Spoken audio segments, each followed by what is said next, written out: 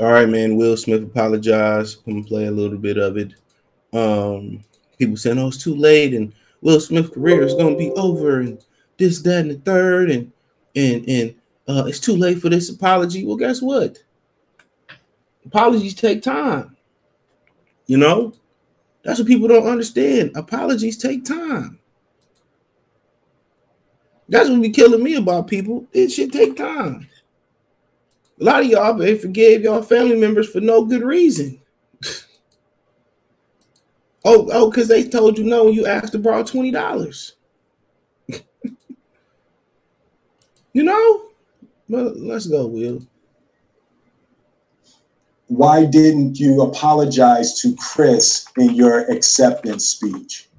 I was fogged out by that point.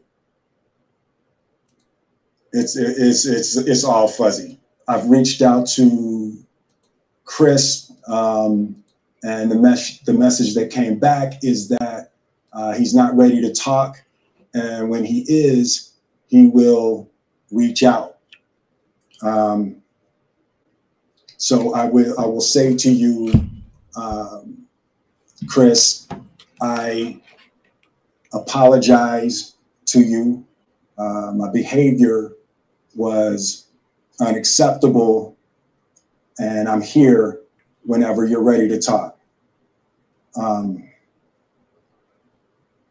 want to apologize to Chris's mother. I saw an interview that Chris's mother did, and you know, that was one of the things about that moment. I just didn't realize, and you know, I wasn't thinking, but how many people got hurt in that moment. So I want to apologize to Chris's mother. I want to apologize to Chris's family, specifically Tony Rock. You know, we had a great relationship. You know, Tony Rock was my man, and this is probably irreparable. I spent the last 3 months replaying and understanding the nuances and the complexities of what happened in that moment. And I'm not going to try to unpack all of that right now, but I can say to all of you, there is no part of me that thinks that was the right way to behave in that moment. There's no part of me that thinks that's the optimal way to handle a feeling of disrespect or insults. After Jada rolled her eyes, did she tell you to do something? No. It's like, you know, I made a choice on my own, from my own experiences, from my history with Chris. Jada had nothing to do with it. I'm sorry, babe. And say sorry to my kids and my family for the heat that I brought on all of us.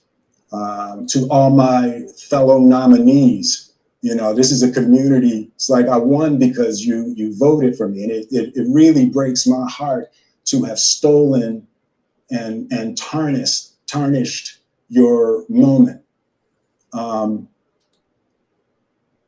I can still see Questlove's eyes. You know, it happened on Questlove's award, and you know, it's like I'm sorry really isn't sufficient.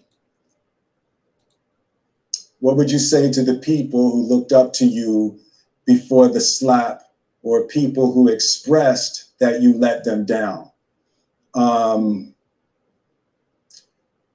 So there's two things. One, disappointing people is my central trauma. I hate when I let people down. So it hurts. It hurts me psychologically and emotionally to know I didn't live up to people's image and impression of me. And the work I'm trying to do is I am deeply remorseful, and I'm trying to be remorseful without being ashamed of myself, right? I'm human, and I made a mistake, and I'm trying not to think of myself as a piece of shit. So I would say to those people, I know it was confusing. I know it was shocking. But I promise you, I am deeply devoted and committed to putting light and love and joy into the world. And, you know, if you hang on, I promise we'll be able to be friends again. All right, man. That's the whole thing. You know what, man? Will ain't letting nobody down. All right. Most of y'all out here killing over, fighting over chicken sandwiches, shooting people over, stepping on y'all Jordans. I mean, he protected his wife. And that's what you do. That's that's one of them vows. Maybe it ain't an actual vow you get married, but that's one of them vows. Y'all can say she was a tramp, a thought, whatever you want to do. He knew what he signed up when he got married to her. He knew what he signed up for. Y'all can talk about they swingers and all that type of stuff. A lot of people are these days, right? And Chris Rock don't seem to be too angry about it. Going around joking about it. Was that Will Smith? This the best thing that ever happened to Chris Rock's career. By far. He ain't got this much attention since the 90s, bro. You know what I'm saying? And I'm a Chris Rock fan. Top 5, down to earth, head of state, go on and on. I'm a fan of his comedy too. So this is the best thing that happened to Chris Rock. Right? And you know, when Jay-Z said everybody praising the one that gets shot, I respect the shooter. You know what I'm saying? Everybody praising him because he took a slap and he rolled with the punches. Not literally, but he rolled with the slap. Not literally though. And everybody praising Chris Rock for rolling with the slap. But you don't talk about nobody family. You don't talk about nobody mama. You don't talk about nobody wife. You don't talk about nobody kids. Now you can talk about Will Smith, and Will probably would have just laughed. So no, I mean, if I'm Will Smith, man, hold my stuff. How about that? But he got to do this to get back in Hollywood. You know, but this is the best thing that happened to Chris Rock's career. But you got a whole bunch of people out here judging people who ready to kill people at any given time, who was fighting over toilet tissue, ready to kill people over the last toilet tissue 2 years ago. Come on. Who got road rage and ready to put a gun on another brother over some Jordans, over some shoes. I don't really believe in what society say. Everybody got their own dirty laundry. A lot of y'all out here doing worse. You know, now Will Smith went up there and slapped a woman, then hey, yeah, you gotta go you gotta be exiled, homie. But Chris Rock is perfectly capable of defending himself. You know, and Chris Rock took that slap, and that's the best thing that happened to his career. And he has no response. People say, well, Will can't take a joke, and Will can't do this, that. A lot of y'all niggas can't even take a nigga staring at y'all. Y'all ready to fight. Y'all ready to shoot. People be killing me. And if Will would have slapped y'all, a lot of y'all wouldn't have done nothing either. Let's keep it real. If Will would have smacked most of y'all, a lot of y'all wouldn't have done nothing either. You see these videos, you see these people in the street, bro. They get slapped and they take off running.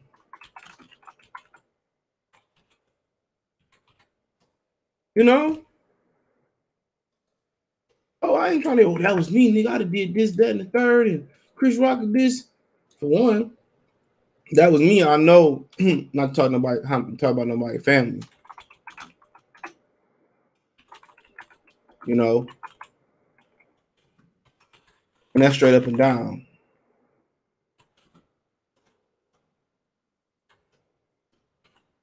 You know,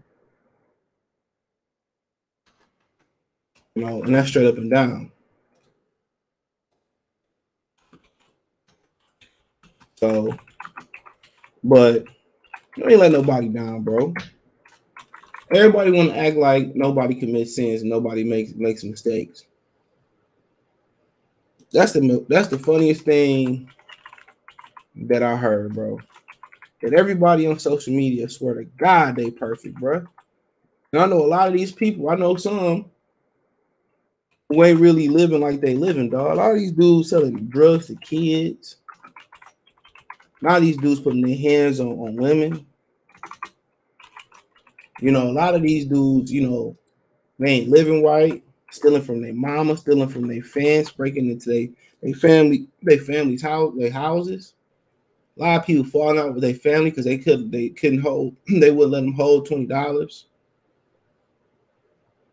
You know, so now he got nothing to be ashamed of. Chris Rock a grown ass man. It wasn't like he slapped a kid or a woman, or they couldn't defend themselves. Chris Rock is, you know, he can defend himself.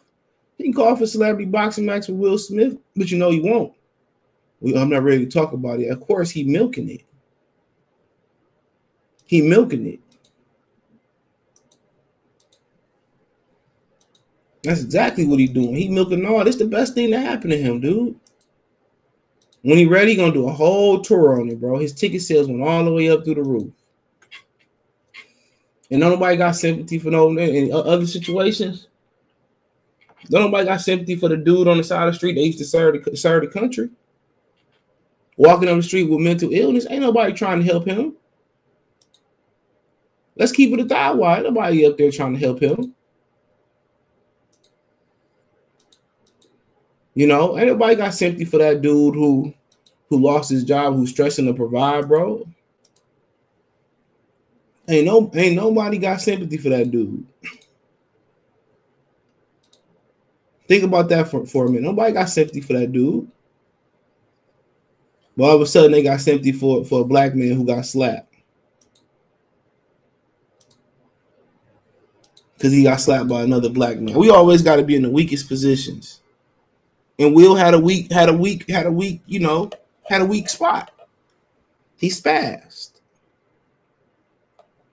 It all happens, bro. You know, all of it built up. Well, he shouldn't be with Jada, and you know, Jada got him stats and stuff. Man, dog, a lot of these women got y'all doing crazy shit, bro. Falling out with your homeboys, acting different, not being able to take a joke.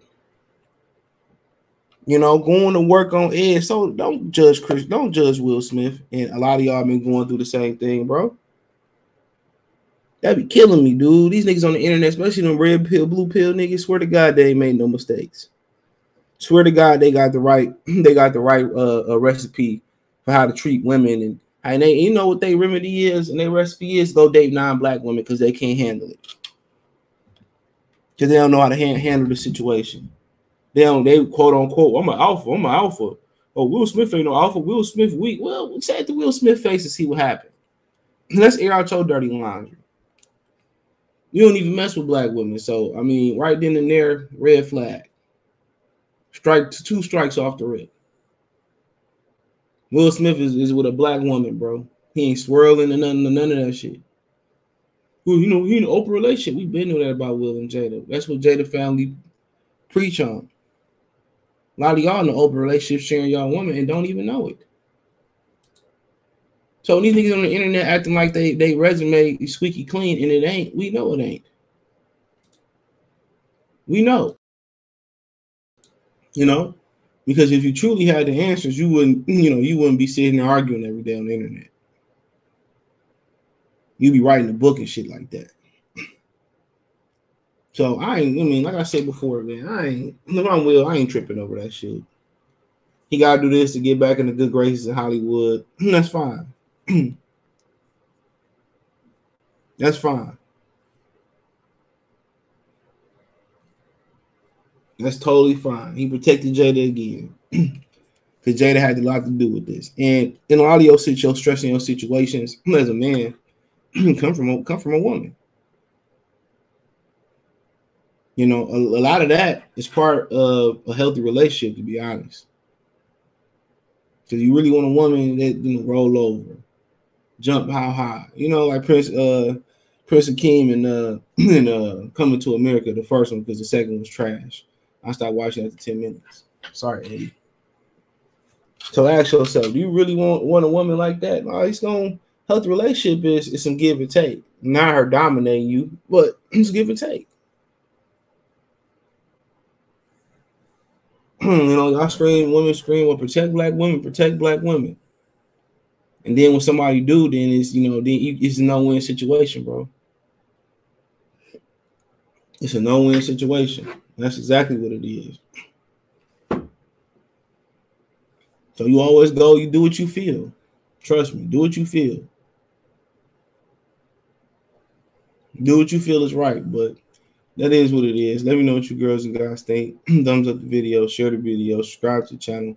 The subscribe button is the bell icon button. Hit all notifications, increase your chance of notifications. We go live and drop video. Financially want to support the channel. Cash App $ CJ Good 313. Venmo CJ Good 313. PayPal link description. Financially want to support the channel. Cash App $ CJ Good 313. Venmo CJ Good 313. PayPal link description. You can find me on Apple Podcasts, Spotify, Amazon Music, Radio Public, and a couple more. You can reach out. Twitter and Instagram is the only way. My link tree is the first link in the description. Appreciate the love, support.